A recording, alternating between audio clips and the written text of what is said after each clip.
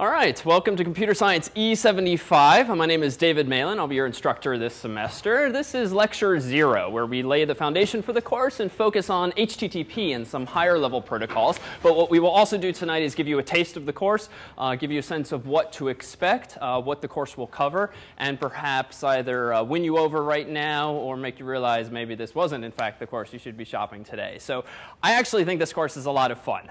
The types of students that we typically get are students who have some programming background, whether it's here at DCE having taken E50A, E50B, so you have a couple of semesters of Java or some other language under your belt. We have folks who work full-time as developers, not necessarily in PHP and with web-based languages, but with C, C++, C#, or the like. So we get a range of students. I would say if you're in the former camp where you have just a little bit of programming experience, you'll definitely end up working more in the course, working a little harder because I'm going to need to assume certain things about students in this course. So if you right now don't know what a hash table is, well, you're either going to, one, need to take some other course first, or frankly just Google it after tonight and quickly read up on what it is and make sure you're comfortable with picking up things on your own, bootstrapping yourself, so to speak. But we're going to assume from day one that you know what programming is. No matter what language you've come from, so long as it's a fairly recent or modern high-level language, Java, C++, JavaScript, PHP, Perl, Python, any of these kinds of languages, you should be fine.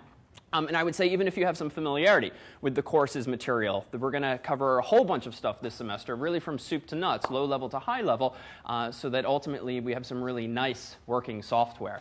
The course's focus, as we'll see in a little bit, is structured around 5 projects, 4 of which we assign, 1 of which you come up with on your own. And the climax of this course is what we've dubbed Computer Science Fair, where the students in this course, whether local or ideally distant, will drop by campus on May 18th. We'll have a couple of hours together jointly with another course called Computer Science E7, Digital Photography. And it will really be a chance to see some faces that you may not see for several weeks after tonight, as always is the case, given that the course is online. And it will be an exhibition of your final projects. Everyone will bring in a laptop. We'll bring in some Entenmann's cake, some drinks, and we will all mingle and sort of take delight in what you all have pulled off by semester's end. So we hope you'll stay with us. Before we dive into some of the course's expectations and structure, why don't we start with something a little more basic and see if we can get some of the, let's see if we can level the playing field a little bit and also fill in some gaps that you might have in your own knowledge. So ultimately, this course is about building dynamic, scalable websites. So first, what does that mean? Well, dynamic in the sense that we're not just going to be coding up HTML-based pages and CSS, cascading style sheets pages, that you might have the very first time that you did a little bit of website development. This is more of a web programming course where it's dynamic in that you'll be using PHP and you'll be using JavaScript. And in theory, anytime someone, you or someone else, visits a website or a project that you've made in this course, the content is going to change because of the user who is logged in or because of the time of day, based on the current events, as you'll see, based on the content of the course. So they'll be dynamic in that you will be doing a little bit of work to create a much more dynamic, much more interesting user experience. Scalability will be a topic that we lace throughout the course. So there are a number of areas that we'll cover in the course, not only related to programming, but also to how you go about building out an infrastructure. So it's great if your website can support you and perhaps your family and friends at home. But it's a much harder, it's a much more interesting problem if you now need to scale to hundreds of users or thousands of users or even more than that. So we'll talk throughout the course, but particularly at the end of the course, about what it takes to actually build a scalable website that can handle thousands or even tens of thousands of users, what kind of software you need to use, what kind of hardware that you need to use. That's OK. We'll do this, I think, during the break, if you don't mind. So thanks. So let's begin then with DNS. So you pull up a web browser and you type in something like google.com. What actually happens when you hit enter? And there's clearly a hint up here on the board. The answer is DNS. What was really the question then? Sorry? Yeah, exactly. So the name gets resolved, so to speak. So there's this really nice system in this world known as DNS, the domain name system. And most of us, if you're not familiar with it, technically, you're certainly familiar with it as a user, because it's the system that allows us to translate fully qualified host name, or fully qualified domain names, or host names, English words, something like CNN.com, Google.com, Yahoo.com, into a numeric address that is actually useful to computers. So it's similar in spirit to telephone numbers. So we all probably know of 1-800-COLLECT, even if you've not ever used it. Even I don't know what it is, 1-800 something, right? 3 digits and another 4 digits, but it's useful to think of it as 1-800-COLLECT because we as humans can remember these names much more easily than the fairly random sequence of digits that constitute the phone number. So similar on the internet. What does every computer on the internet have that actually makes the internet work? Yeah, so an IP address, and it's an IP address is simply a number of the form x.y.z.w, where each of those placeholders is some number between, random trivia, yeah, 0 and 255. Now, take comfort in that if you don't quite know these details yet, that's fine. And arguably, you don't need to know them in order to get dynamic websites up and running. You don't need to know them from a developer's perspective. But this course is not only about teaching you, say, PHP or JavaScript, but really giving you a sense from, again, the ground up, how all of this stuff works, so that you exit this course a little more learned in a whole range of topics, among them this one. So why is this useful? Well, one of the things that's particularly fun we think about this course is that rather than put you on some sandbox, some server called whatever.harvard.edu and give you an account so that ultimately your website's URL is something like fas.harvard.edu/tilde-Malin, which really isn't compelling and certainly not memorable, we're going to have you, as part of Project Zero, which will be distributed next week, buy your own domain name. And if you've not done this before, not terribly hard at all. There are dozens, hundreds even, of internet registrars these days. One of the biggest is called GoDaddy. And for $6.95, $9.95, you'll be asked to buy your own domain name. Perhaps a vanity domain name, davidmalin.com, happens to be taken, although there's not really anything there. But you'll be encouraged to choose whatever name you want, because then what we will have you do with that domain name is point it by way of the DNS system to the course's server. So the course itself has its own server, and what its own IP address and what its host name is really isn't all that interesting, because we are going to, so to speak, virtually host all of your websites on this same box. We seem to have been left in a worse place than when we began. Let's see if that fixes that. So we will have you set up with very precise instructions in Project Zero's specification next week, just a couple of settings whereby you're going to go to GoDaddy.com, a process that is going to feel a little something like this. You'll be welcome to use, if you wish, any other registrar. The upside of GoDaddy is that they're one of the largest, and they are good. They are good, but they literally try to upsell you at every step of the way. And from the chuckles, it sounds like some of you have used GoDaddy before. As if their website's any indication, even I, just the other day, was trying to buy an SSL certificate and was given 24 other add-on features like email inboxes and a whole slew of other features that really I didn't need. I just needed an SSL certificate, something we'll discuss later in the course. But again, they try to catch you at every step of the way. So if you do go follow our directions precisely in Project Zero and buy from these guys, look for, or Control F4, the no thanks link on most every page, and you'll finally click your way through. But we want to buy a domain name. Well, the first thing I went with, say back in the day, was David Malin, and then from the drop-down, it appears that you have a whole slew of options these days. I mentioned .com. What are some others? Again, the answer's already on the board, that you can buy these days? OK, so .org, there's some familiar ones. .net, .us, OK, so not so much edu, unless you actually run your own university or some scholastic enterprise right now. So there are some restrictions. You also cannot buy, for instance, another popular one, .gov. So if you visited whitehouse.gov just a few days ago, it was overhauled literally within minutes of 12 noon.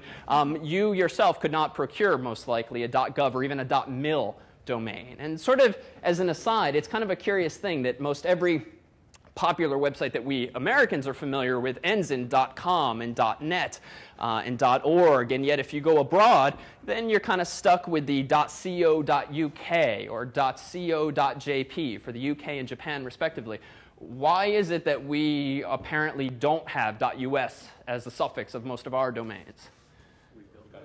Yeah, that's kind of it, right? We built it, we got there first, and it's really everyone else now that has to be slotted into these CCTLDs, country code top-level domains. So you, fortunately, have the choice of a whole bunch of sites, including in other countries. In fact, we, for instance, own CS75.tv for the course's podcast, for the course's video content, just because we think it's cool for a few dollars a year to say go to cs75.tv to actually view videos. But all of these two-character TLDs, top-level domains, actually belong to countries. So TV, nice as it is, it doesn't mean television. What does it mean? Not Transylvania. That's not bad.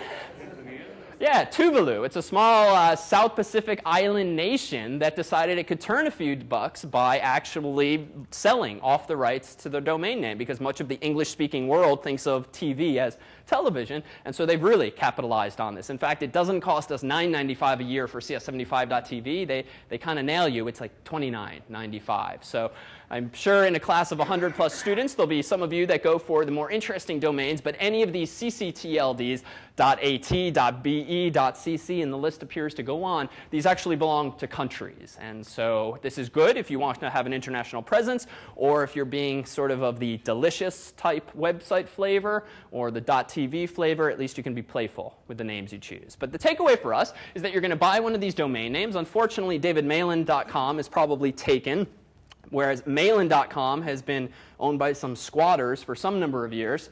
You'll see here that feel free to try back ordering it, and eventually when the novelty wears off, maybe you will in fact get it for $18.99. You have .info, .me, .mobi, so there's been this proliferation as the domain name space has gotten eaten up and as the markets for this stuff has grown. But what you're going to do ultimately for this first project is you're going to click submit and check out at some point along the way, and you're going to then own, at least for a year, a domain name. And it's pretty simple what you then need to do. All you need to do at that point is tell via the appropriate link on GoDaddy or whomever's site who the name servers are for your domain. So there's this whole infrastructure on the internet, again called DNS, Domain Name System, whose purpose in life is to translate IP addresses to host names and vice versa. So google.com to its IP address and vice versa. So someone needs to know what servers on the internet actually are capable of this mapping. Now, ultimately, it's going to be ours, CS75 server,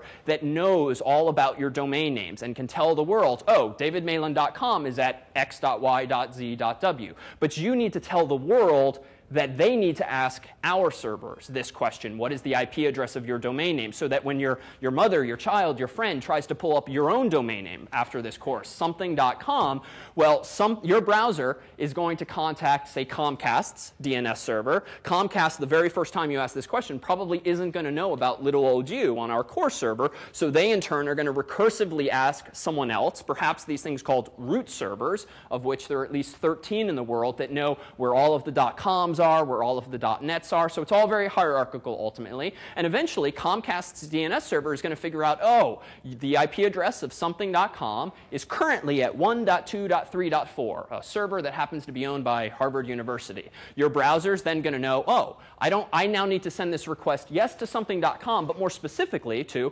1.2.3.4. And thanks to the world of TCP/IP networking, on which you can take entire classes, the request will leave your computer, go out on the internet, hit our servers. Your pages will be generated via PHP, be spit back out over the internet, will arrive on that same user's browser, and ultimately render. So the one step that needs to happen before then is you'll need to tell GoDaddy or the equivalent that the name servers for something.com, as you'll see, will be ns1.cs75.net and ns2.cs75.net. And again, we'll hold your hands with these sort of boring details in the problem set specification, but that's it. After that, you have effectively, by way of GoDaddy or in turn Network Solutions, informed the world who it is that can answer questions of the form, what is something.com's IP address? And then we will sort of take it from there.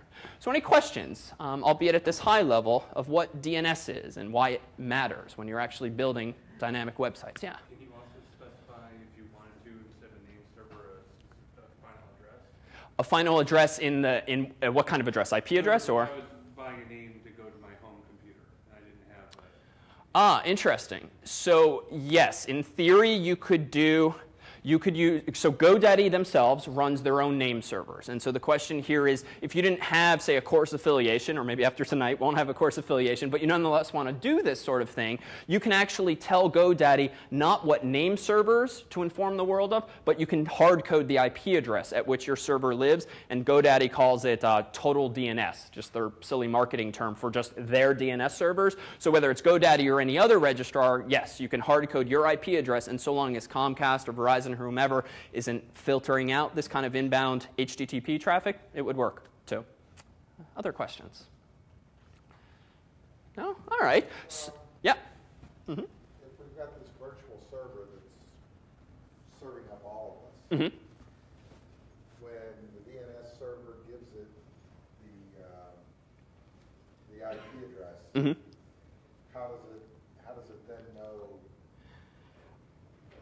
So that. what you want at that IP address? All right, so very good question. And why don't we, for the sake of a teaser here, answer that right now? So to recap the question for the camera and those here, if all of you, all 100+ students, have all 100 different unique domain names, and yet we're all, for efficiency and cost reasons, trying to keep you all on one server, well, how in the world is that server going to know to spit out foo.com instead of bar.com when some incoming request comes in, if every incoming request apparently contains what? The same IP address, right? So this is all thanks to a feature of modern web hosting called virtual hosting. So this didn't always exist. Back in the day when it was Apache web server software version 1.0 and Netscape 1.0, and very early on, browsers simply sent their requests, as we'll soon see, to a specific IP address. And what they got back is what the server was designed to spit out. Well, finally, over time, servers like Apache and Microsoft's IIS web server, just Linux versus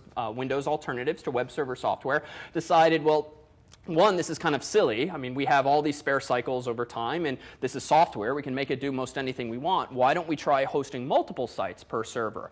To do this, the browser needs to cooperate. So what we'll actually see in a moment when I sniff some of my own web traffic here is that in addition to a request that your browser is sending to a specific IP address, it's also sending a little hint in what's called the HTTP, among the HTTP headers. It's just one line of text that we'll see says host, colon, and then whatever it was the user literally typed into the browser, whether it's foo.com or bar.com. So let's go ahead and take a look, actually. If I pull up this wonderful Firefox plugin called Live HTTP Headers, this free piece of software simply sniffs, so to speak, all of the traffic that my browser is sending out on the internet and the responses that are coming back. So it's sort of exposing some of the low-level details that you yourself, the user, don't normally see. Let me go to a fairly familiar website, google.com, hit enter, and what just flew across this screen are all of the HTTP headers. Now, most of these we're going to ignore. Like, here's a request apparently related to the favorite icon fave.ico file, which gives you the little silly logo on the top of a page. If we scroll up, we're probably going to see something like, yep, nav logo 3.ping. So this is maybe Google's logo. So apparently, one simple request to google.com resulted in multiple requests, kind of recursively, because again, google.com, like most sites, has multiple images and sometimes cascading style sheets, JavaScript, and stuff like this. So we only care for now, in answer to this question, about the first one. So let me scroll on back up. Let me zoom in. And notice the following. So again, some of this is just formatted to be consistent with what whoever wrote this software wanted it to be. It's all kind of mashed together. But we can see at the top here, see, I am pointerless, so I will, oh, here we go. So what you see on the very first line of this tool, which we will promote constantly throughout the course, because it's actually a wonderful debugging tool as you're developing stuff. This is what I typed into my browser. This first line is literally what my browser sent to google.com server. So this is, when we say that computers understand HTTP, Hypertext Transfer Protocol, what we mean is that they know how to spit out lines of text like this. And in fact, before we go too far with this verbally, HTTP, what is it in, say, an English sentence? OK, yes, Hypertext Transfer Protocol. Good, but I knew that already. What else is it? Plain text. Yeah, so it's plain text, but more specifically, like, why does it exist? Who speaks it? Who uses it? Browsers. Yeah, so browser. So let's summarize it as it's the language that web browsers and web servers speak at this so-called application level. And if you've taken a networking course, you know that there's the ISO model, or the 7-layer ISO model, or the 5-layer TCP/IP model. If you don't know this background, that's fine, but you're probably familiar with the idea of HTTP. If you're not already, you're about to be. And it's the language that browsers and servers speak with one another. But somehow those messages need to go across the whole internet. And the language, or languages, or protocols more formally, that get data, no matter what kind of data it is, from point A to B is TCP/IP, or more specifically TCP and IP. Below that, if you're familiar, networking layers, so Ethernet. So there's a whole bunch of technologies. But our focus in this course, for the most part, will be at the topmost application layer, HTTP. So it's the protocol that browsers and servers speak. So what my browser literally sent to google.com was that first line, get // denoting the root of the hard drive, the root of the web server, the version of HTTP that it's speaking, which is either 1.0 or 1.1. And here is the short answer to the question. It also sends this line. So that if Google just so happened to be in the business of hosting not only its own website, but foo.com and bar.com, the web server is going to check that second line, host : and figure out what website it should actually dish out. Now, Google presumably has dedicated hardware, so that's the only website there. And we'll eventually come back and look at some of these other headers. But for now, they're not terribly enlightening. But the response from the server is kind of interesting. Notice that apparently Google's web server spit out this. What does this seem to imply about Google's servers or their marketing people?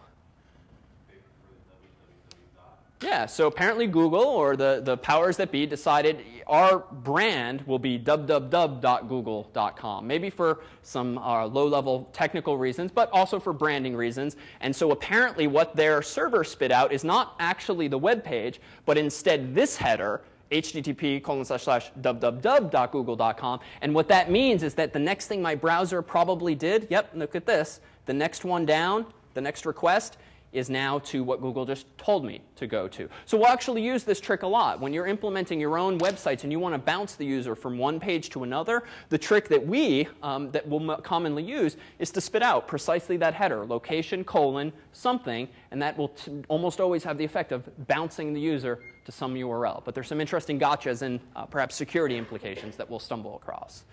So excellent. Questions on DNS or HTTP here? Yeah? Who gives, say, GoDaddy or Network Solutions the authority to spell? Oh, it's a good question. You're going to challenge my acronyms here now, though. So there are a number of nonprofit entities within the world. The IANA, the Internet Assigned Numbers Authority, takes care of the regulation of IP addresses. And the answer, the right acronym to spit out is escaping me for the other. But it is an organizing body, essentially, of volunteers that sanction who exactly is allowed to talk directly to the root servers and thus program them with additional domain names.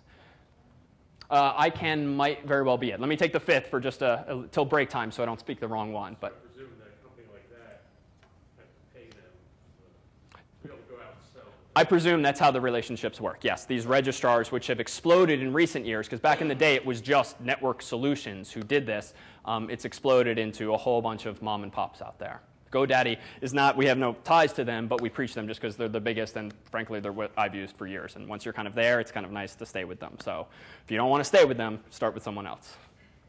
OK, so this is just a quick summary of some of the things we already saw in that drop-down list. But the next question at hand is, all right, so you're not necessarily taking this course, and therefore you'd like some of its you're not going to be taking this course forever, and it'd be nice if the lessons are applicable beyond the scope of the course, because you're not forever going to have our server, CS75.net. So this is actually why we use this notion of virtual hosting and actually have you buy your own domain names for the course so that what you're learning, what you're taking away from the course is completely transferable to most any other standard environment, whether it's on your own servers at some office or some other commercial web host that you might pay a few dollars or a few $100s a year to actually host your real website after the course. So what I pulled up here is a screenshot of a popular web host just to give you a sense of what you get these days, but also to point out caveat emptor. So all of this is just $5.95 per month. This is a popular a web host called DreamHost, actually, which some of you might have heard of. And it's literally $5.95 a month for this particular site, but I think only if you commit to like 3 or 5 years. So it's a little misleading at first glance, but there are many such operations out there these days. Anyone with anyone with a server and anyone with a constant internet connection can set up shop these days on the internet as a web host. Well, what does that mean? It means they can provide you with, one, hosting of your website. They can provide you with email services, email list services, Usenet services, any type of internet service you can imagine these days. Little old you can run this from your own home, from your own apartment, from that spare computer under your desk. But we bring this up now just to point out that it's wonderful, yes, to be able to spend, I think I've seen deals like $5 per year to host your domain name on the internet, where you're typically going to get what you pay for. And one of the reasons we don't use some of these cheapo hosts out there is because we have much more control over running our own web server for the course. And so what we actually are using for the course, and you could too after a course like this, is we actually are paying on a monthly basis for what's called a VPS, a virtual private server.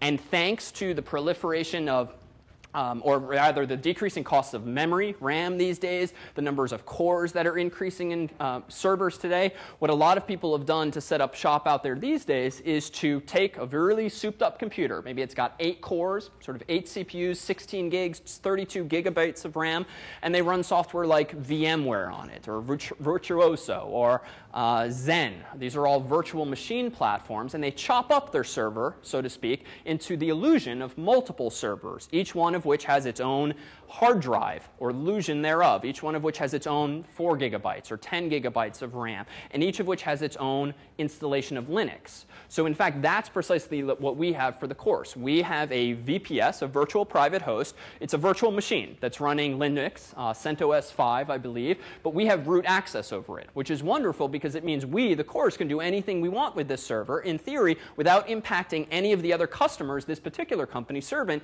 has running on that same physical hardware. And there's some amazing things you can do these days. They don't use this particular software, but if you're running VMware or other variants of the same technology, you can literally move a server, whether it's a web server, an email server, or anything else, from one physical machine to another physical machine, even without users noticing. Perhaps a few milliseconds of a blip would actually happen, but the technologies have gotten so sophisticated that this ability to virtualize not only your website in the HTTP sense, but also in the hardware sense, is a very powerful thing. And so what we excerpted here, just to give you a sense of what we are paying for and what you, after a course like this, could pay for if you wanted these same guarantees, is we're actually getting academic pricing. Otherwise, this would get very expensive quickly for us.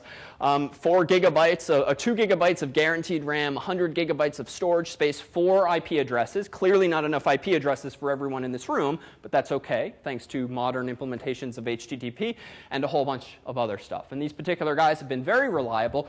But the point that's worth making here, too, is that in some sense, you shouldn't care even about any of these details. Certainly if you're a web developer or developer more generally, I mean, there's sort of lines of abstraction drawn between a lot of these roles where you just need an account. You need to be able to SSH and SFTP into some home directory where you can put your web content, your PHP files, and that's precisely ultimately what you'll be doing in this course. Because what we run on top of this VPS, as is very popular these days, is what's called a panel. So there's a whole bunch of popular tools for this. cPanel is one, if you've heard of it. Plesk is another. Downside is they're both very expensive. Sort of the third most popular out there is the software called DirectAdmin, which we use for 2 reasons. One, they kindly provide it to us gratis for the university, but also it's the simplest. Frankly, I use cPanel on a VPS of my own, and it's a nightmare. I don't know why it's the most popular out there. It does everything, but I am constantly just control-Fing just to find features in the software because its design is not particularly well done, I would say. This is the interface that you'll play with, not terribly often, pretty much once per project so that you can set up your new website, but it's very simple, and it's going to give you control over DNS records. So you can have multiple domain names like, or multiple host names like a website project1.ca foo.com, project2.foo.com, project3.foo.com. So each of your projects will actually be isolated to its own subdomain so that you can still think of all of your websites being at the root of some website in / so to speak, but they'll live inside separate subdirectories. And so that's one of the features you get with virtual hosting, like Apache, but we'll have a nice GUI wrapper on this. So in fact, just to give you a taste of this, I'll go ahead and pull up right now panel.cs75.net. You too will ultimately have an account on here. I'm going to go ahead and log in, and we'll see pretty much that same interface. And you'll see that apparently my David Malin account, have used 158 megs out of my 500 possible. Apparently I have unlimited bandwidth, but it clearly doesn't matter since I'm barely scratching it. My website, davidmalin.com, fortunately not very popular. 2 email accounts, some other stuff. But there's going to be some powerful things here. In fact, why don't we use this as a way of tying these two discussions together? This is the view of our server's DNS configuration. So we said a few minutes ago that DNS, again, maps host names to IP addresses and back. Well, how does that work? And in fact, how are you going to actually tell the world knows, thanks to your configuration of your registrar, who to ask for the IP address of project1.foo.com and project2.foo.com. But you actually have to have an answer waiting for the world. And that answer is going to be waiting on this server. We ourselves are not going to set these up for you ourselves automatically. We're going to have you actually click the appropriate link, like I just did, DNS management. You'll see a screen like this. And apparently, I've been playing around before then, because I apparently have a whole bunch of host names already configured. But let's see if we can't tease some of these things apart. Apparently, the IP address of my other vanity domain, malinrouge.com. I was not so clever. A friend came up with that name, and I jumped on it. What is the IP address, softball question, of malinrouge.com, apparently? Yeah, so 64.131.79.130. And I'm just looking here. I'm following the line over here, and indeed, that's the IP address. And this isn't a typo. By convention, the software that drives many implementations of DNS on Linux servers do intentionally end with a period after the domain name to demark this is not a host name, this is a full domain name. So realize that too. And incidentally, the reason that these GUIs, these panels, cpanel, plesk, directadmin, are so wonderful, I think at least, is because it hides a lot of the very ugly configuration files that are still with us today on Linux in particular. And this isn't to say that this is this has changed the underlying server that we're using. If you're familiar with these terms, and you will be more over time, we're still running on this machine Linux in the form of CentOS, which is a variant of Red Hat Linux. We are still running Apache, which is free web server software. We are still running Bind, B-I-N-D, a Berkeley Internet Name Database, which is the implementation on Linux of DNS. This is just a prettier interface to that same software, because there was a time not so long ago where design of configuration files was perhaps not a priority, and you have nasty looking things that tools like this frankly just simplify and make them much easier to tinker with. What about the IP address of www.malinrouge.com? Apparently. Yeah, so it's apparently the same thing. So even I got lazy, or I just want both to actually work. So www, and it's now implied that this lives in the same domain name of whatever domain I'm currently configuring, which is in fact malinrouge.com. Apparently this too maps to this IP address. And now notice that there's actually a pattern here. All of these things we looked at in the top of this table are what are called A records. And there's really 2 types of DNS records that you need to be concerned about, at least for the first project. And that's these things called A records. And quite simply, they are what literally map a host name or a full domain name to an IP address. So it's an A record. By contrast, there's this thing called CNAME, or canonical name. A CNAME is simply an alias. So what you can actually do is this. I could have changed this I could have changed this configuration file to say, you know what, www, yes, should go to 64.131.79.130, but there's a slight nuisance here. If I ever change the IP address of my website because I move it to a different server, or I'm informed by the sysadmins, hey, you got to change your IP address for whatever technical reasons, what's the implication? I've got twice as much editing to do, right? Because then I now have to change both of these records. Now, who really cares in the case of 2 records? But if you're talking about large websites or corporate domains where you might have a whole bunch of subdomains, a whole bunch of servers, minor headache to actually go in and change multiple places. So CNAMEs are useful because I could have just created a CNAME for www and actually done this. So if I scroll down here, the interface that DirectAdmin gives us is this. I could have just said www is a CNAME for this domain name and click add. I would get a row very similar to the one above, but instead, actually I can do it even though we're kind of violating, we're violating the constraint that there's already an A record, but we would get a row in the table that just said www space CNAME space mailinrouge.com period, and it would be an alias. Now, if you really think hard now, there is perhaps a downside to this, especially in the context of, the hint is, scalability. What's the downside, might you infer, of using CNAMEs as opposed to A records to implement DNS mappings? Yeah.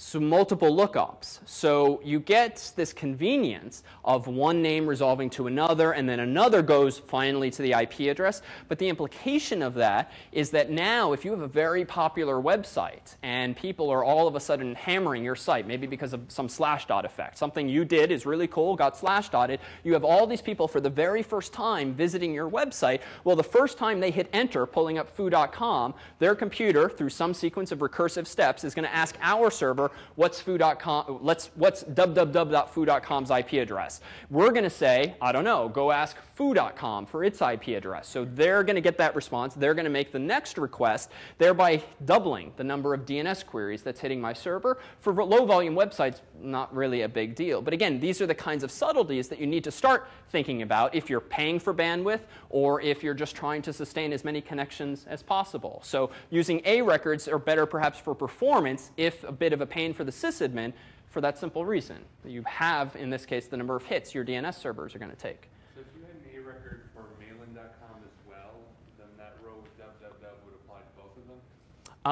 Good question. So this page, by default, my Mailin account that I logged in as only has one domain, mailinrouge.com. So anything that's not qualified here refers to mailinrouge.com. If I had a separate domain altogether, I would have, on the previous page, had to choose between my domain names. So this is just mailinrouge.com's DNS configuration file. Now, last semester, actually, I got a little playful during class. And it was one of those demos where I kind of crossed my fingers and hoped it would work. And it did. So I left it here. So this is kind of a curious thing. I decided in lecture 0 of last year, you know what? I am going to, in 5 seconds flat, reinvent CNN.com and call it my own. Well, how did I do this? Well, one, with a little luck of CNN not really caring, apparently, to filter out things like this. And we'll see if it still works today. But I apparently created a CNAME record just by filling in this trivial little form. Supernews, which was I decided supernews.mailinrouge.com shall be an internationally known website now. It's a CNAME for CNN.com. So what this means now is if I type in, let's see if it still works, supernews.mailinrouge.com and hit enter, my browser is going to ask Harvard's local DNS server, what's the IP address for this? Someone's eventually going to respond with, oh, well, it's the IP address of CNN.com. Go figure that out. My browser, or maybe one of the DNS servers will do this for me, will go figure out what the IP address is of CNN.com. So the answer is going to come back to me for CNN.com's IP address. I'm going to hit enter, and apparently, supernews.mailinrouge.com, in fact, lives. Now, what actually got sent, it's always, I really should choose a new demo because every time you choose a news website, how many eyes are now skimming the headlines? Yes? So I don't learn from mistakes very well. But let's do this one more time with the live HTTP headers plugin installed. I'm going to just hit reload so I get all this stuff flashing up here. And let's just see what the apparently what the second request was. A lot of ads came down first. Let's go ahead and try to clear, when in doubt, especially in this class when you're trying to do stuff, clear your private data so you get a fresh lookup altogether. Let me clear these results. CNN, nope, supernews.mailinrouge.com, enter. Okay, hopefully this is now a fresh set of, there's a lot of crap on their website, is what this is saying. Let's scroll up here. OK, good. So now I have the true first query, just like our Google example. But notice that my browser, consistent with the spec, did in fact say, hey, I want the supernews.mailinrouge.com domain. But it appears that CNN just ignores that. They're apparently not in the virtual hosting business. So they are just assuming if any request came in on our servers, we are going to rewrite it for the user. And they went ahead and apparently responded with this message. So if you, the funny thing here is, it will be a good thing in this course if you never see this message, because that means everything's working OK. So HTTP code 200 is not something you often see. You probably often see on your travels on the internet a little something called 404, file not found, 403, forbidden, 501, it's the worst, internal server error. If you have that this semester, good luck.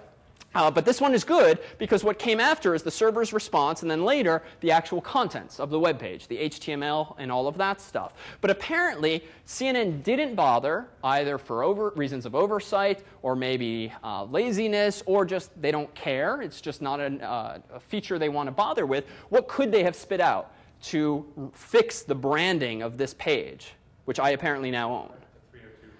Yeah, they could have done this HTTP 302, or there's another one, 301, that says this page has moved to http://cnn.com or www.cnn.com. So it's a funny thing. And one of the upsides of discussing even these low-level details is there's a lot of websites out there that you have to type www.something.com in order for the darn thing to work. You can't just go to something.com. And the only reason, really, that doesn't work is because some sysadmin decided or just didn't realize that they need to add just one more DNS record for that whole thing to work. Now, they actually need to do one other thing. They also need to configure the web server, whether it's Apache or Microsoft's IIS, to know that this website lives at both www and just something.com. But it's not hard. Even that, too, as we'll see in a future lecture, is just one line of code. So your homework for this week is to find one such website out there on the internet that does not actually work for both www and the base form, the domain name. You don't have to look very hard. I'll give you that. And I would say don't use Firefox and probably don't use Chrome. I think you have to use IE for this to work because now, sort of to protect people from themselves, Firefox and I think Chrome and maybe Opera just assume if you don't type in the www and the domain name itself doesn't work, they just automatically insert it for you. So you get it for free. But I think if you use IE, it doesn't do that for you. You can find yourselves a domain, and again, don't look very far, that this just doesn't actually work on. So just to recap, this is a lovely image from Wikipedia that someone drew depicting exactly what happens when you try to pull up a website on Wikipedia. Well, this just makes clear the recursive nature here. And again, this isn't something you have to worry about, but you do need to make sure that, one, the registrar you used knows whom to inform the world are your DNS servers. That's one-time only step. And two, you need to make sure the server on which your code is actually running has the appropriate DNS entries. And what ultimately happens, say in the case of Wikipedia, is DNS recursor. Suppose this is just your browser for a moment. The first request is going to be where is wikipedia.org.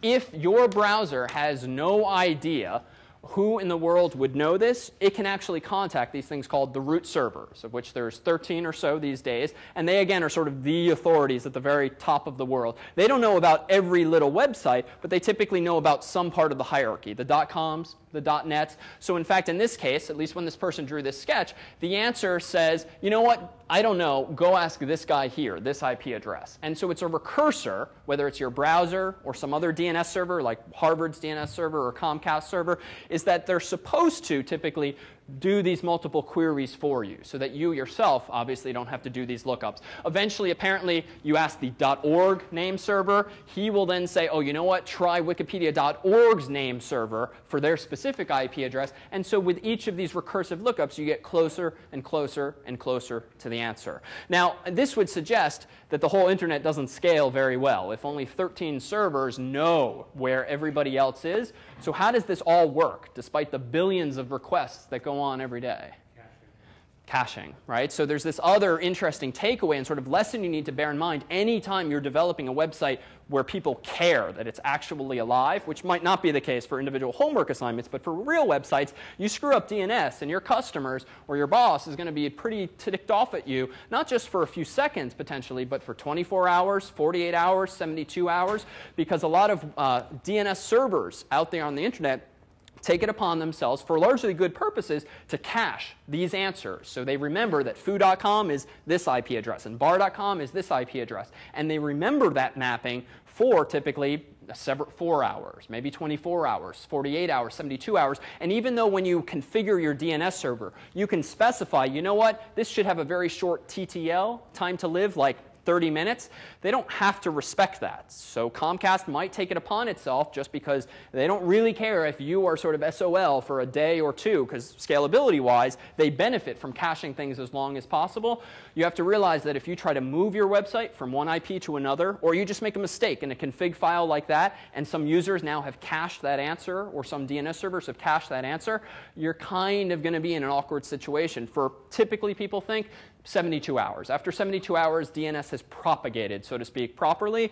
But again, it's really just a rule of thumb. There's no hard values. So just beware. Don't move your websites overnight and hope it's going to work the next day. Ideally, if you're ever transferring sites from one server to another, leave them up in both locations somehow. Yeah? Does the answer that the DNS recursor gets, does it just jump back one step from Wikipedia or, say in that example, to the DNS recursor, or does it go back up through the org name server and the root name server? Good question.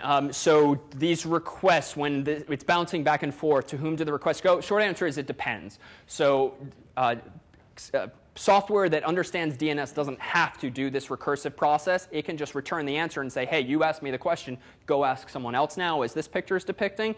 Most likely, that is what happens so that as much load is offloaded from these servers as possible. They return a response and say, you go figure it out now. But when you get closer to the user, like in the case of Comcast, odds are Comcast DNS servers are probably doing the recursion for your browser, just because then they're saving gratuitous packets across their network and thus saving money. But again, it's conjecture. It depends on the configuration of the server, how the recursion works.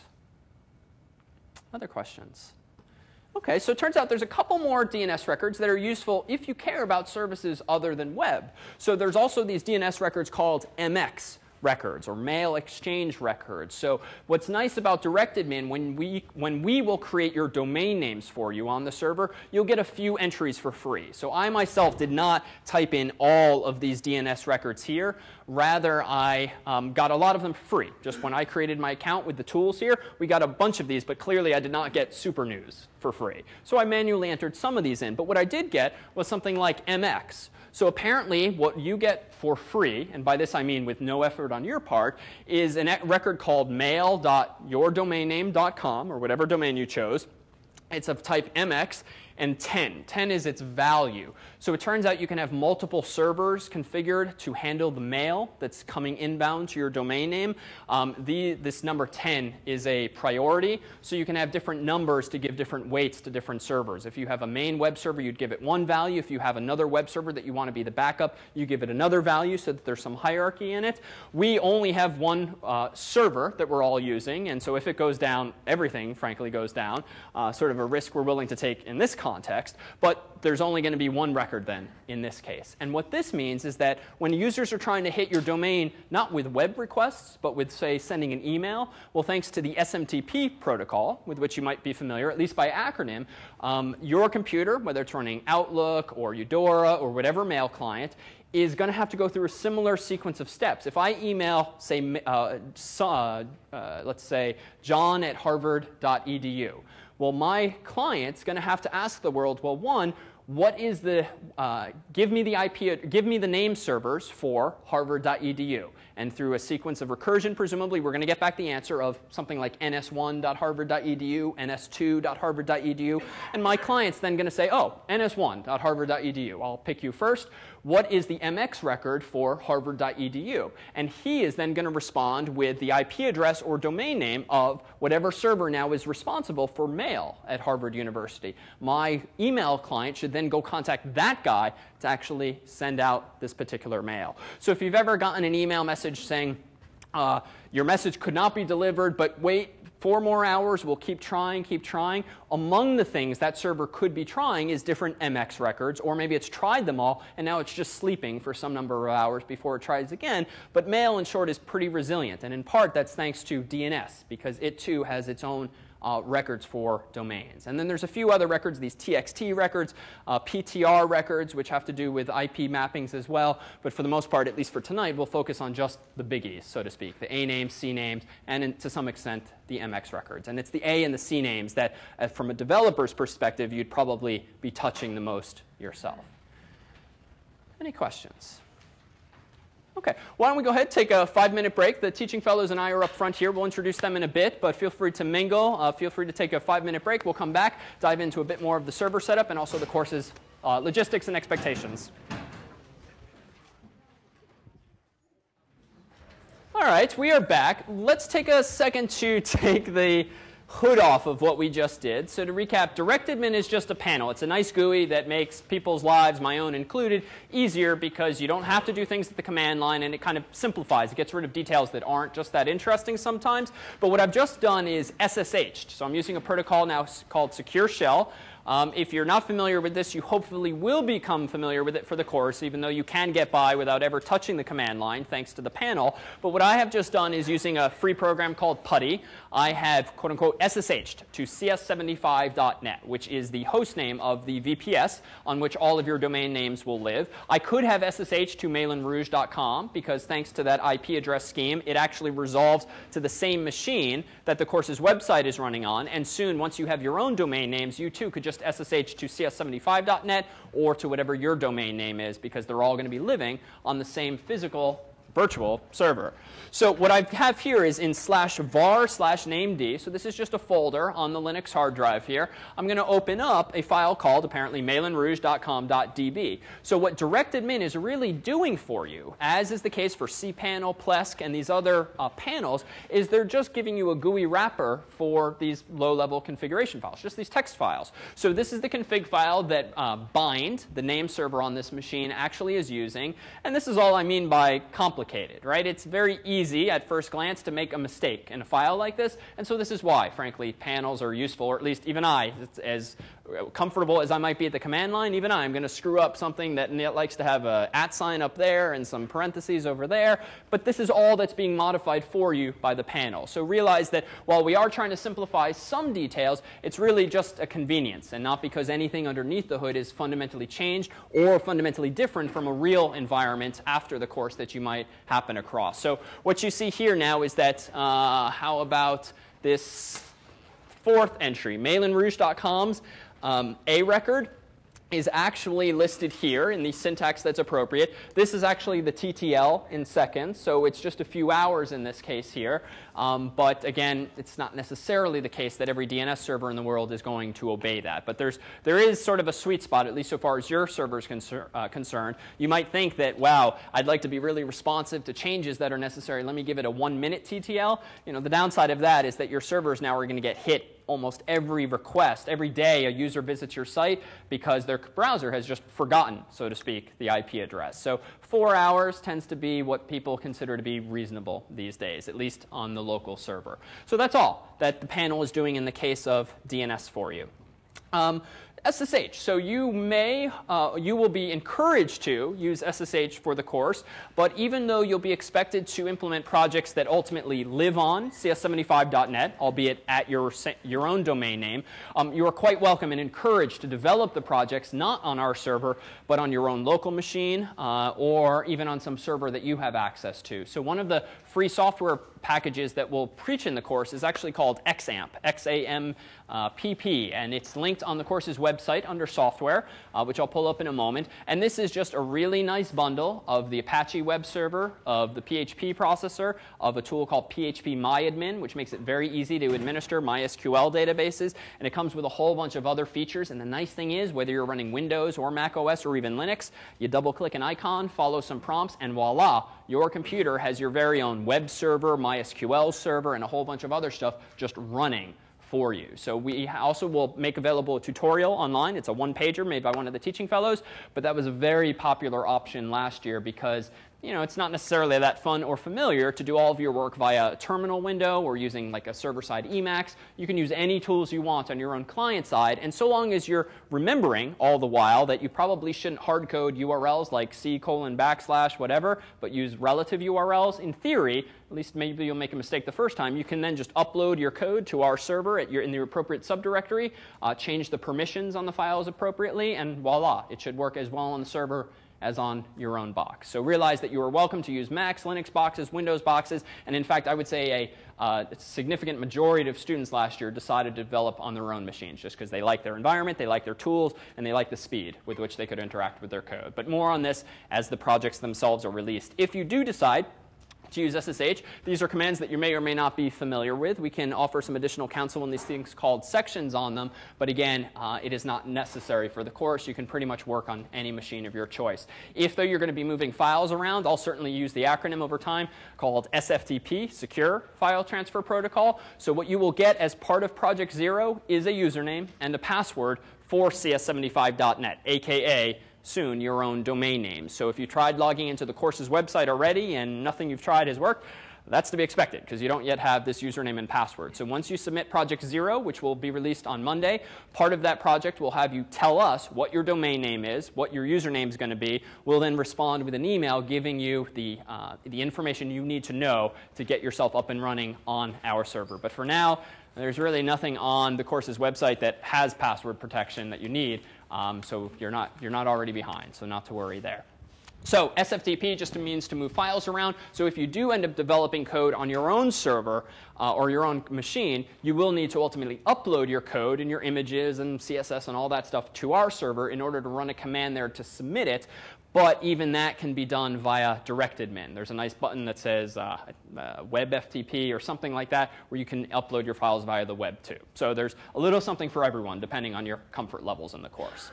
So perfect segue then to what this course is all about and what we expect and what you should expect. So in terms of prereqs, we only assume of students that you come in knowing, a bit of HTML. You know what it is. You've made even some hideous websites, but you know what HTML is. Tags, open brackets, all that kind of stuff. And that you're coming into the course with programming experience in some language. So anything high level. So Java, again, PHP, you'd have a slight advantage, but Java, JavaScript, Perl, C, C++, C#, any of these sort of modern high-level languages, by all means, if you're sort of from the world of COBOL, Fortran, I mean, they're still programming languages. I'm sure you could figure this new stuff out. But it's a student coming into the course who only knows how to make websites in an aesthetic sense using HTML and PHP, or HTML and CSS, and maybe tools like Dreamweaver.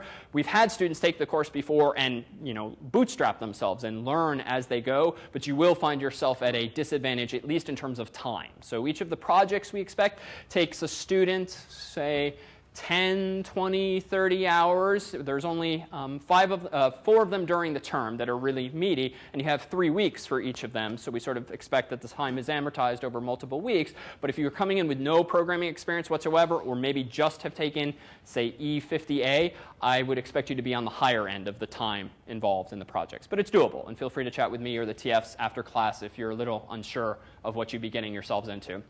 Expectations. Attend or watch all of the lectures. As the camera in the back of the room suggests, these lectures will be available online. So whether you're tuning in only online because you can't physically travel to campus, or you're here tonight but would rather not be here next time at night, the videos will be available within 72 hours on the course's website in several different file formats. And all of the handouts will always be posted in usually PDF form. So pretty much you can engage with the class almost as well remotely as you can perhaps in person. And you can even fast forward me if you stay at home. So implement 5 projects is the other. 4 of them we will assign. Project Zero, which will be distributed next Monday, is very low key. It will have you set up even an ugly website of your own at yourdomain.com. And as part of that, we'll provide you with this username and password, and you'll procure your domain name. It's project 1, 2, and 3 that we will assign very precise specifications for that constitute the meat of the course's work. And then the final project, the last, will be almost entirely of your own design. So more on those in just a moment. So what are you going to learn or take away from this class, or at least what are we going to chat about each week. So today is really about the basics, sort of talking about some of the lower level details, and then next week we'll dive into this language called PHP and actually building the first, if simple, of dynamic websites. And we'll spend a couple of lectures on that. Then we'll introduce in lectures 3 and 4 XML, which in and of itself not terribly interesting. It's open bracket, close bracket, and that's not much more than that. But thanks to the simplicity, thanks to the human readability, thanks to the extensibility of it, you can actually do some really useful things. So in fact, for project 1, what we will have you use is not a real database in the SQL sense, but a flat file database. And by that I just mean an ASCII text file that's going to be structured in a manner you decide, and it's going to be structured using XML. The reason being, sometimes you don't need the heavy-handed approach like an entire database to get a job done. One of the first projects will need a database of sorts, but as you'll see in the specification, the spin we give the project is that you're implementing this website for someone who's not very technical, and they're not going to be able to go create tables and navigate cells in a table. They're kind of comfortable with Notepad or text edit, something very simple, and so you need to implement the project in a way that they can maintain it after you wash your hands of the project, and for that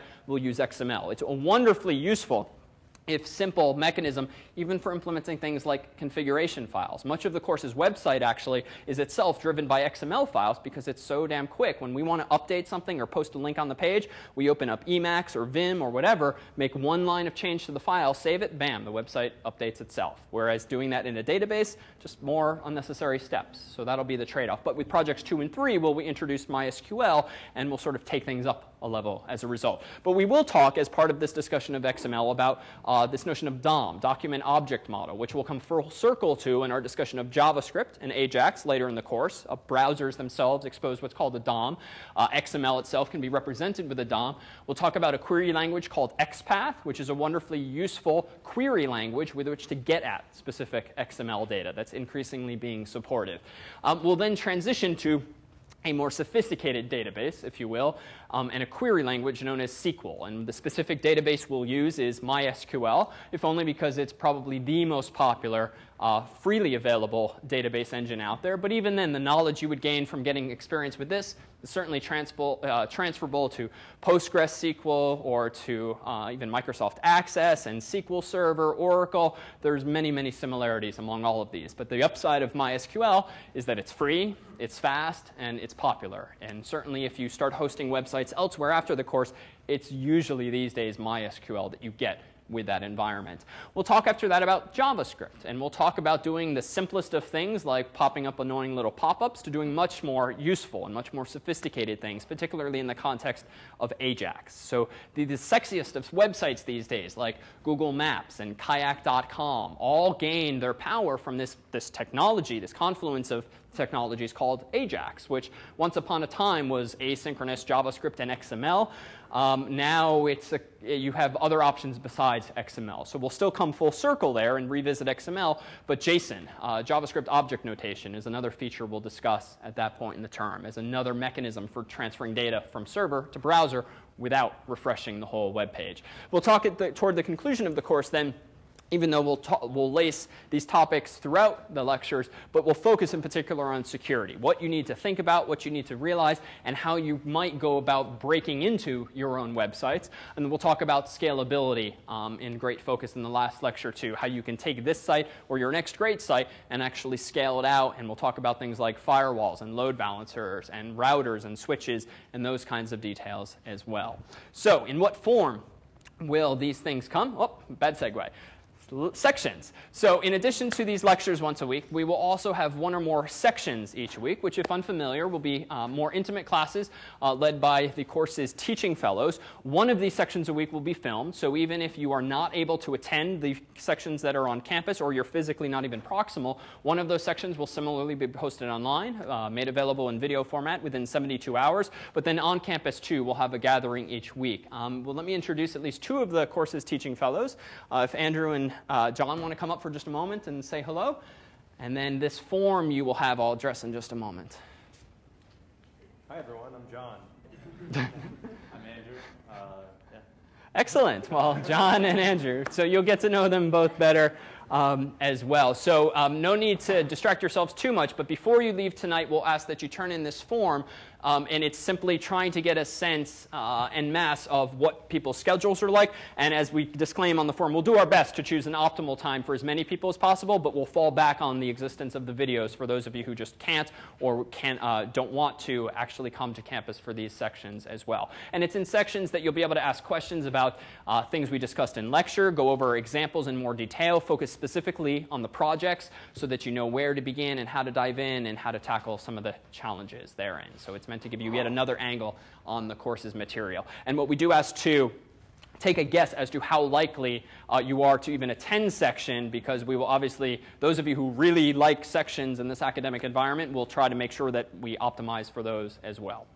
So what about the project? So Project Zero is meant to be fairly low-key so that we can sort of build up some body of knowledge early in the semester about, again, DNS and HTTP and a little HTML and CSS, but also PHP and XML. And Project Zero is pretty much, as you'll see next week, just going to ask you to buy your own domain name, guess again for just a few dollars, get yourself set up on the course's VPS, and also just put something at yourdomainname.com. Put a website out there. It doesn't have to be a work of art, but at least you'll go through the motions of getting yourself up on that internet, which is itself perhaps rewarding if you've never done it before. But it's in Project 1 that we'll start putting to the test some dynamic websites. Project Zeros will be fairly static. Ones will begin to be dynamic. And the playful name we've given it is Pizza ML. We will give you the menu from a popular restaurant nearby called 3 Aces. Great pizzas and subs there. They also have a very nice, if confusing, menu of subs you can buy, pizzas, salads, and whatnot. And despite the actually, it's one of those places where it's kind of overwhelming how many choices they have. We will disclaim that you don't need to implement the whole menu. Just a few items from each category will suffice, since the course's goal is not to be annoying.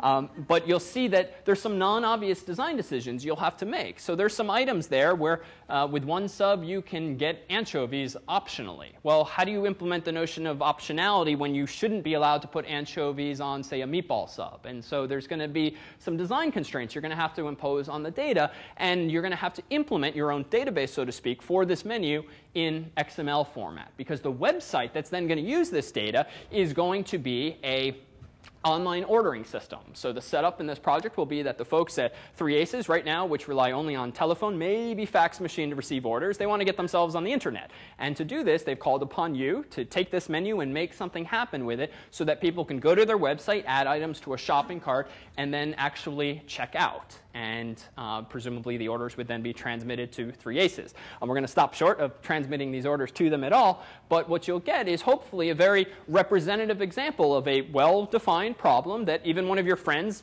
being a computer person, asks you to go help them with, and we'll solve that problem using PHP and XML.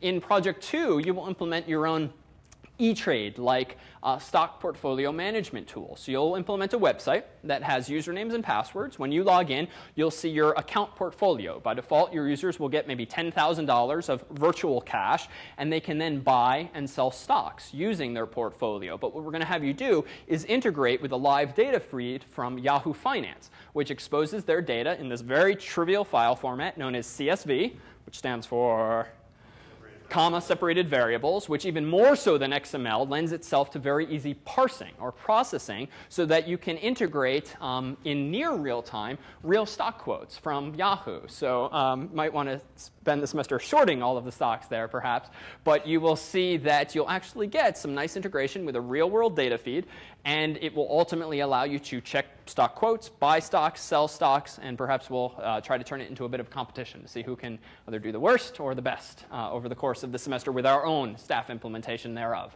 In Project 3, you're going to implement one of these very trendily named mashups, where we're going to have you take Google Maps' API, Application Programming Interface, and their Google News service, mash them together, so to speak, so that you get a website that shows a map centered on your hometown, but with little markers for the 5 or so largest cities that are currently within view of the map. And what's going to happen by Project's End is that if you click any one of those markers, you're going to see current news from that particular zip code based on whatever Google News is currently making available, as it would so happen, by RSS. So RSS is really just XML. So again, you'll find that there are these common threads throughout many of the projects, even while we raise the bar, because what you'll also do in this project is not only use MySQL for CS75 Finance to store any number of users' portfolios and transaction history. For Google Mashup, we're also going to give you a large zip code database that we bought for a few dollars that has zip codes, that has populations, that has city, states, and names, and a whole bunch of other information. We're going to give you a big CSV file, going to say, OK, your turn, get this into a MySQL database, because it's going to be several tens of thousands of lines long. There's a lot of zip codes out there. And you're going to have to get it into a more manageable form in a MySQL table. And then you're going to use that data to figure out, no matter where the user is zoomed in on the United States, you're going to figure out essentially the top left-hand corner in GPS coordinates, the bottom right-hand corner in GPS coordinates. You're then going to do a lookup in this database whose coordinates we will associate with zip codes, figure out what the 5 biggest cities are in there, plop some markers down, grab some news from Google Maps, and voila. You have a real-world mashup, similar in spirit to some things you might have seen out there involving Craigslist and apartment listings, same kind of idea. And it's in this one that we'll focus on, again, this trendy technology known as AJAX, which really just means using JavaScript in a very clever way, using XML, using JSON, JavaScript object notation, to make a much more seamless user interface, which is ultimately the value add of AJAX. And then the final project in the last few weeks of the course will be pretty much of your own design. We'll ask you to seek our approval for the project so that we can help you gauge how much you're biting off, whether it's too little or too much. And then again, the climax of the course will be this computer science fair held jointly with the digital photography class, where all of you, and hopefully those of you even from afar, if you would like to make plans to visit campus on May 18th, for a couple of hours, we'll book a large space on campus and have a nice sort of culmination to the course, demoing each other's final projects, which will be out there on the real World Wide Web. So any questions about lectures or projects? Anything at all? All right, so what kind of support structure exists besides the lectures and the sections? Well, this is a course where you do not need books. So there are no books required. You don't have to go out and buy books, even though we're going to recommend several of them.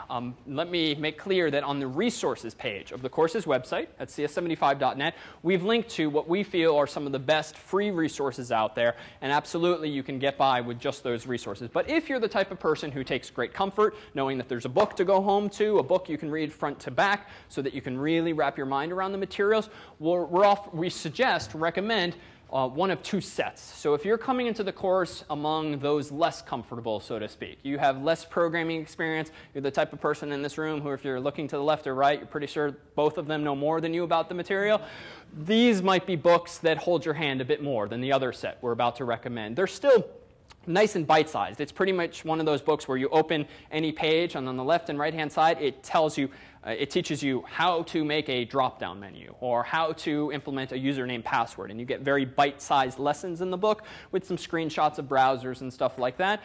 Feel free to flip around. Some of them, you can do that thing on Amazon where you look inside at some excerpts. Take a look.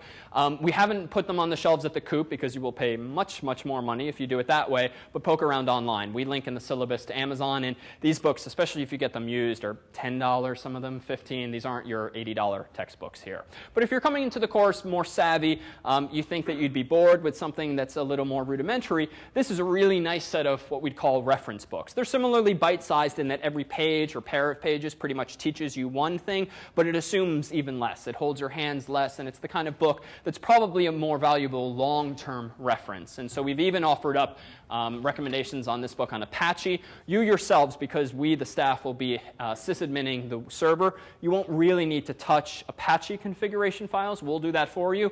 But most everything else you yourselves would touch. And if you're coming into the course unfamiliar with Linux, but you'd like to use this as a forced opportunity to learn it, and therefore you want to SSH, you want to SFTP, because you've just never done this before, you don't have to for the course, but that's a wonderful little, 2mm kind of, or 2 centimeter kind of book as well to pick up as a reference. So feel free to check either of those sets out. The links in the syllabus have ISBNs and all those details.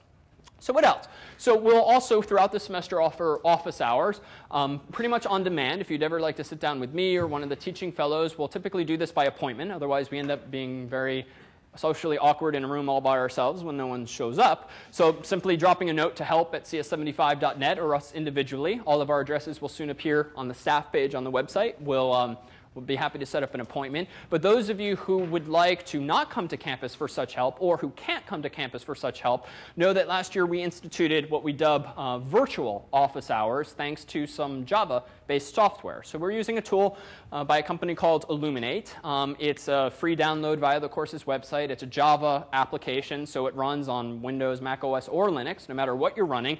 And it's a glorified chat room. But it's a little more than that. So if and when you decide to log into this to meet with one of the staff members to chat about problem sets or material, you'll see yourself appear in the top left of this window. You can chat with us or other students in the bottom left. But we can also pull you into private breakout rooms, so to speak, and we can see what's on your screen if you give us permission. So it's sort of like remote technical support. But it's useful for us because we can actually see your terminal window, or we can help you reconfigure things, and you'll be watching everything we do, much like Dell or whomever would while trying to fix your home PC. So that's another tool we'll make available on demand so that we can help you from afar. And it actually works surprisingly well. Even last spring, one of our students went away to China for a couple of weeks, and the bandwidth was such that we were able to interact with her with decently low latency even that far away. So it works pretty well. So it's a neat tool.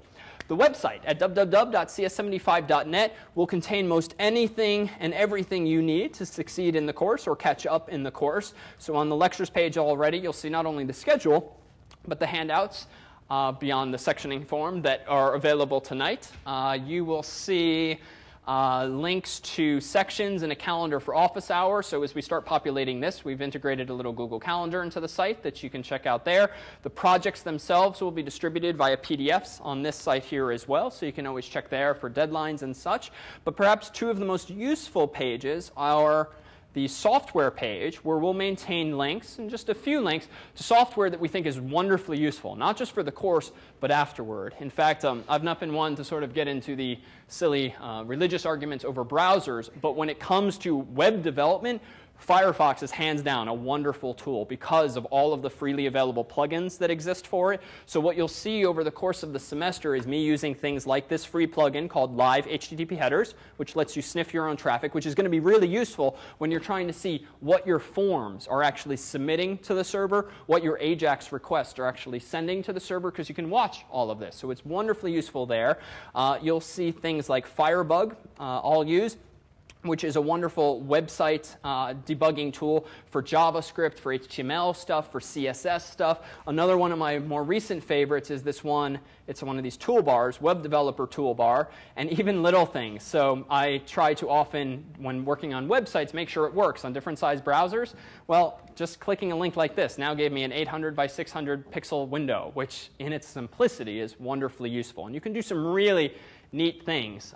One other teaser I'll show you here, just so you can get a sense of how much data is actually accessible to you, a developer. If I go to the CSS menu of this free plugin, go to, I think, view style information. So notice now, as I hover over these links, there's different divs on the page, if you're familiar with HTML. And what it's showing me is the sort of back-end structural content here. And I'm kind of curious, what font has David used to implement the website here? If you double-click, notice that now it shows me all of the CSS style sheets that are applicable to just that block of code. So if you've ever wondered, what font is this website using? Or what font size is this? Or how did they do this alignment? I mean, this tool alone saves you from downloading usually half a dozen CSS files and JS files and trying to walk your way through it, which these days is just almost impossible because there's just so much content. But it's wonderful. What this now has showed me is that we apparently, the course website, are using a handy library from Yahoo that will also promote a lot because it's wonderfully cross-platform. Will save you some headaches. We have a course.css file, which is doing a bit of structural stuff. We have a theme file, which is called styles.css at that path, and there's some more stuff that's applicable. So if you've never dabbled in these tools too, hopefully just the exposure in this course to some really powerful tools out there will itself be a nice takeaway if you've never dabbled. So it's wonderful how much you can teach yourself about other websites thanks to tools like these. So all of these you'll see will be linked on the course's website here. So let me go ahead Turn that off, and resources. So what you will also find, and we'll probably narrow this list a little bit because it's getting a little unwieldy, we've provided links to tutorials and references so that the first place you should turn when you want to chase down an answer to a question is probably at least to our resources page. Since you're welcome to Google, certainly, but we've tried to really point you toward what we think are some pretty solid references out there. And soon, once you have your own accounts on cs75.net, a new link will appear to a course bulletin board where you'll be able to interact with each other and the course's staff so that when you have questions, ideally you won't route them privately to us over email, which then means others are not perhaps benefiting from that same question. But assuming it's not a question of the form, what's wrong with my code, but rather, how do I achieve X, where it's appropriate for a more open forum, you'll be able to post with other students there. And if you're of the less comfortable type, you'll be able to anonymize your name so you're just Joe student posting and not disclosing who it is that's asking all these questions every day. So we'll see who you are, but not each other. So you get a little comfort from that. Any questions on that? No? OK, so let's just lay the foundation for where we'll begin next week. So HTTP, again, is the language, or the protocol, more properly, that browsers and servers speak to one another. And we've seen a hint of that today in the form of the headers that are going back and forth across the wire. Some of those headers are just generated automatically by the server, generated automatically by the browser. But many you have control over, like the host line, or the location, rather, like the location line that we saw when it came to HTTP redirection. So we'll see that there's this function in PHP called header that allows you to spit out arbitrary types of headers. We'll see, too, when it comes to security, that there's some things that you might not want going across the wire. So if I go ahead and clear this cache and pull up our own home page again, and scroll up to the very top, notice that among the things the server spit out are things like the fact that I'm running Apache 2. Now, this may or may not actually be a security risk, but there's certain headers that it's just not necessary to spit them out. Because why do you need to tell the world what type of web server software you're running? If they're, what's the motivation, incidentally, for this? Like, why should you probably err on the side of telling less to the world? Even though a smart adversary could probably still figure it out. Yeah, just less likely to get hacked, right? If this were even more specific and said you were running Apache version 2.027 and the world discovers a serious buffer overflow bug in that version of Apache, just why bother lowering the bar to people with too much free time out there who want to find servers running that specific version because they want to send some bogus packets to you in hopes of compromising the server. Another popular header that we've turned off is this x:_ powered by PHP. Well, who really cares? Like, it's nice branding for the PHP folks, but do we really need to, one, inform the world what language we're using server-side, and two, for a scalable website, if you take this 15, 20 byte string multiplied by n hits per day, where if n is 1,000,000, that's what, 1,000,000, it's 20 million bytes, 20 megabytes that you're sending over the wire for no good reason. So there's things like this that you'll be able to bear in mind after the course, again, about security, scalability, that you might just not have thought of beforehand. XHTML. So what we will expect in this course is use of XHTML, whether it's the strict flavor or the transitional flavor, if you're familiar with this.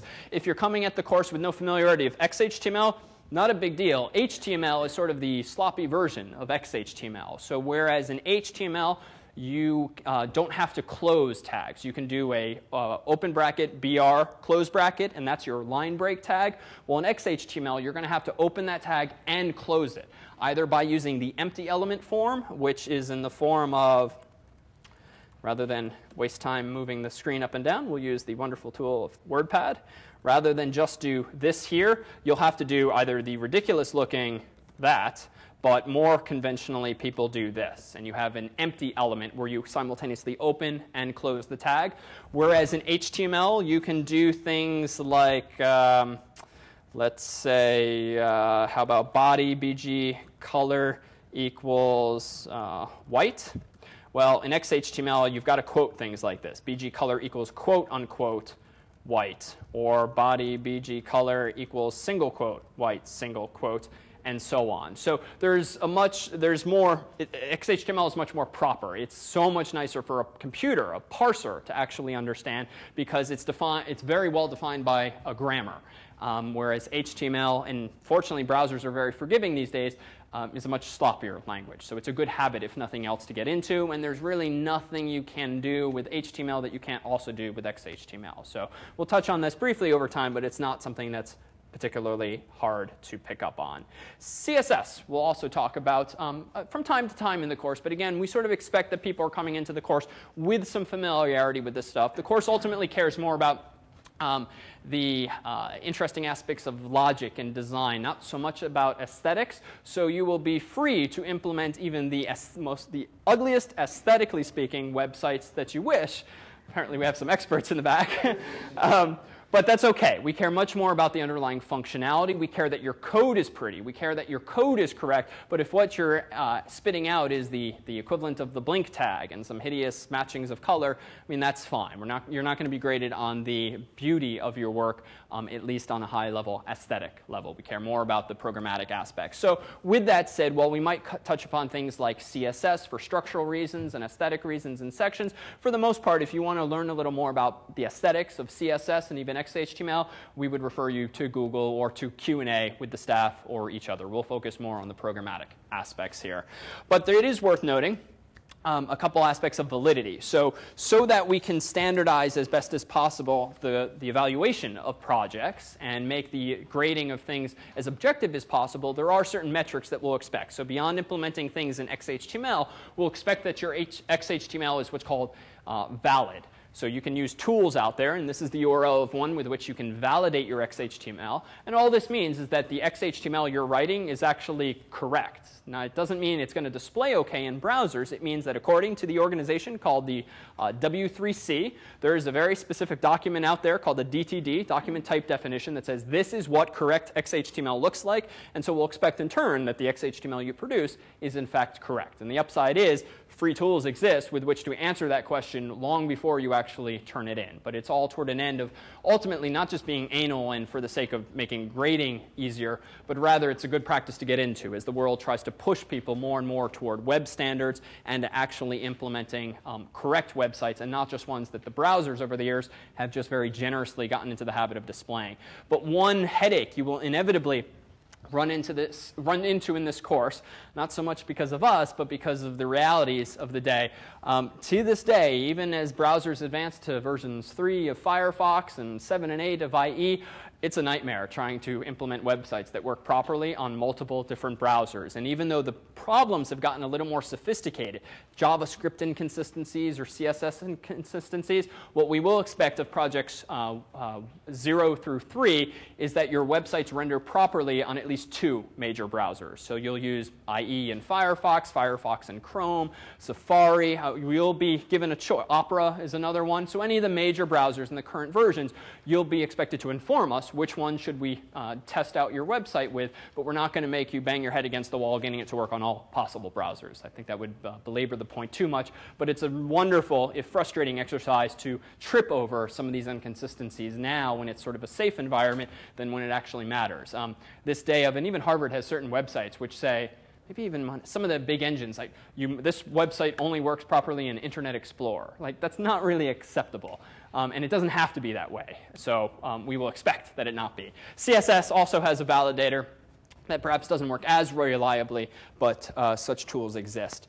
We will introduce into this course discussions about cross-platform development as often as we can, because there are, fortunately, some wonderful people out there in companies and also in just their basements working on tools and libraries that make our lives easier. So Yahoo has their YUI library, which is a set of JavaScript modules and a set of CSS files that is their attempt to make it much easier to develop code that behaves the same on Safari and on Firefox and on Chrome and on IE and so forth. So for instance, what you saw our own course website downloading before was one of these Yahoo files. So they have a set of files called their reset library. And what they've done, just through a whole lot of trial and effort on their part, they've figured out what style sheet rules, if embedded in your website, makes everything look the same by default. So in other words, if you have an H1 element, which the heading 1, it's going to look the same font size, it's going to look the same boldface nature, the same centered nature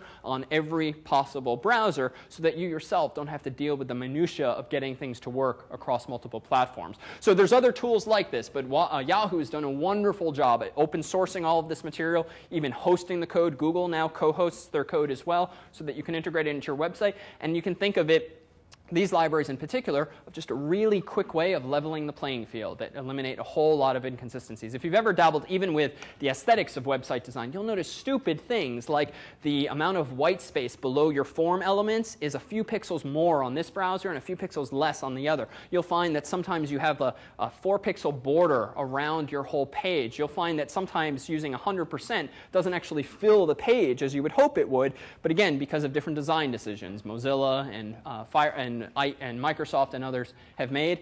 These are wonderful attempts, free attempts for you to sort of get past some of those headaches. So we'll also point you toward those things. And it's as simple as embedding tags like these in your website.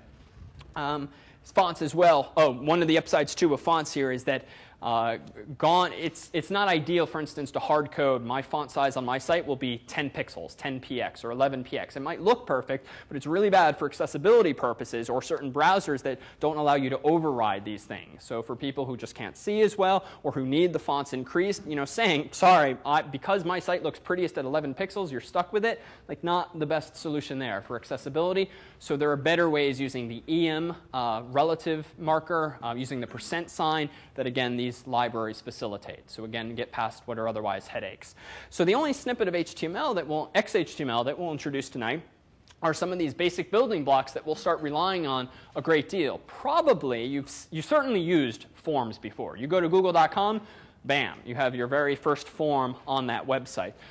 You click that submit button. What's happening? An HTTP request is being generated from client to server and is transmitting some number of HTTP parameters. Well, we'll spend more time next week on exposing how all that works, but you're familiar with these basic features of text fields, password fields, hidden fields, well, perhaps not so much hidden fields, checkboxes, radio buttons, drop-down menus. It's really these basic building blocks that are going to form the foundation of all things dynamic that we do. Any form of input that you ultimately provide from client to server is usually going to come in the form of these things. But even as we move toward AJAX, things will become a little more dynamic, a little sexier, whereby there is no user interfacing, but it's your own code that's generating additional requests for data. So our own websites in the course will get more sophisticated still. So we will dive in next Monday, not only into a discussion of Project Zero, but also to our first lecture on PHP. The TFs and I will stick around tonight, but why don't we adjourn a little early and stick around ourselves if you have any questions. But we'll see you next week, hopefully.